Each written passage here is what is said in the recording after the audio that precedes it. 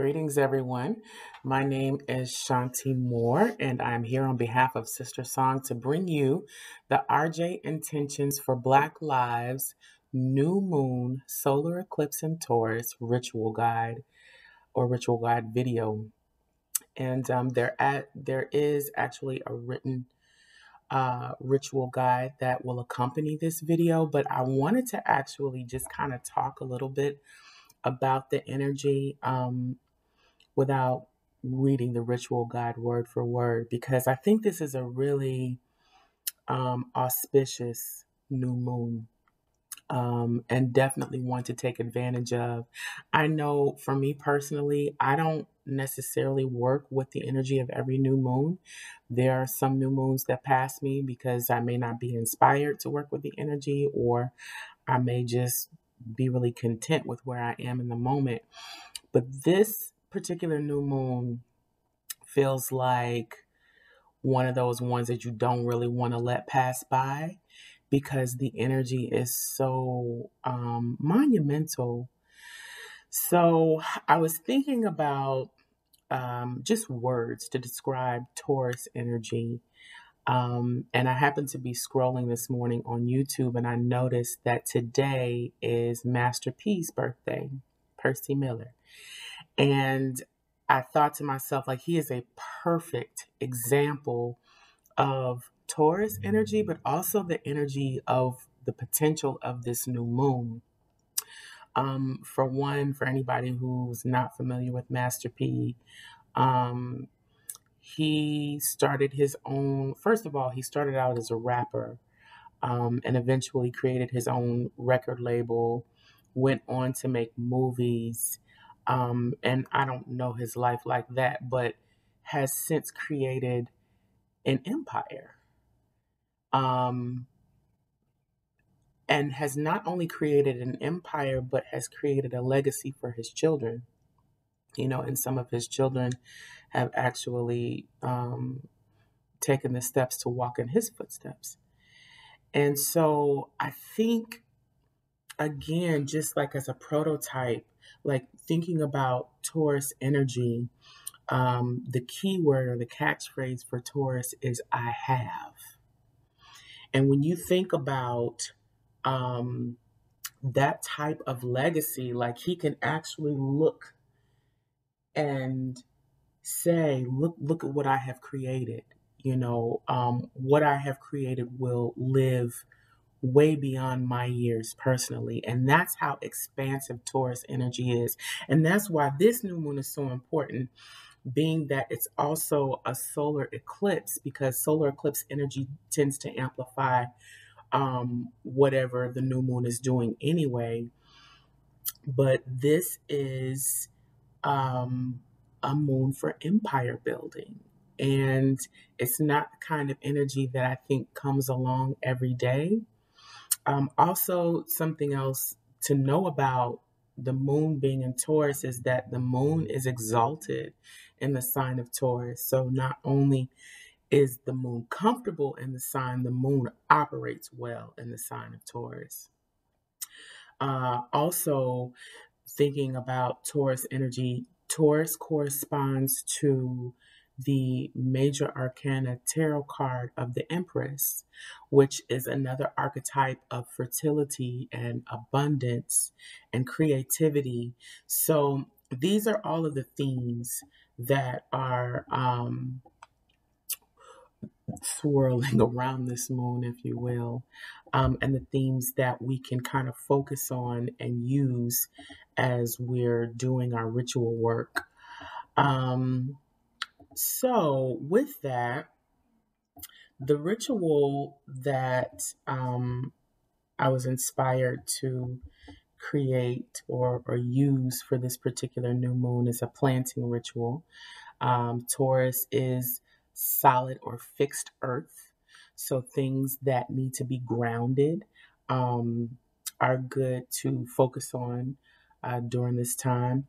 So the implements for this ritual, first I started with this really cute ceramic planter I got from Family Dollar here in Atlanta. And it actually comes with paints. to paint the little butterfly on the planter. And I'm mentioning that because being that Taurus represents creativity, I think the more creative that we can get with our rituals, the more energy that we will add to them, especially with this new moon. Also, I know that I made it a point to like get a little dressed up. Like I'm in my, what I would call my ritual attire, you know, I made sure to put on just a little bit of makeup, to put on some perfume, because Taurus energy is also very extravagant. Taurus is ruled by Venus and really appreciates the finer things, so good food, good scents, good fabrics, things of value. Value is another word that represents Taurus energy. So, in addition to my ceramic planter, I also have some stones that I have chosen that I will plant. And I have them in this little bowl, and my intention is to cleanse them with some salt water. I didn't want to do that just yet, but I also have my soil that I'll use, and I put the soil in this mason jar. I didn't actually have to, but one of the things that I really like to do when I'm using soil for a ritual is to put my hands in it, and to just kind of massage it a little bit, because I feel like that as well adds to the energy. Like every little bit that we can give to add to a ritual, I think magnifies the energy and the potential that's there. I also have a piece of parchment paper that I will use to write my petition on, or my prayer. And once I have this written, I'm gonna take my paper, and you can use brown paper bag if you want. You can use notebook paper if you have it, whatever you have at your disposal. But after I write on it, I'm gonna take it and I'm gonna fold it towards me in the smallest square that I can get it in. And then once I'm done with that, um, actually even before I fold it, I'm gonna anoint it with, this is some High John the Conqueror oil. And this is really just to add power, to amplify the energy of my prayers. But you can use all different types of oils to anoint with. Again, like this feels like a moon to really get playful with, so all of the different implements that you can add, however creative you can get with your ritual, I believe it really will help to manifest whatever your intentions are. So after I get my paper folded, my intention is to add, some dirt to my little planter, maybe about halfway or a third, and then I'll put my paper with my prayer or my petition, and then I'll put my cleansed stones on top of that paper, and then I'll just fill it up the rest of the way with dirt. And I don't know when exactly I'm going to paint my butterfly. I might paint it before I actually do that part. But after that, you just water it. And I know usually you plant seeds, for plants to grow. But this is really just utilizing that concept of sowing a seed that we can give attention to and that we can water daily, because that's part of the ritual, that's part of the magic, and that's part of what will help whatever this intention is to grow.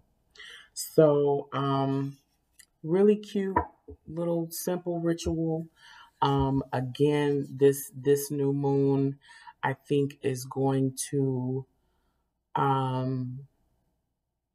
just be really impactful for the people who choose to use it, who choose to work with the energy. So thank you for taking the time to watch this video. I hope that if it's your desire to do so, that you get into it and create a ritual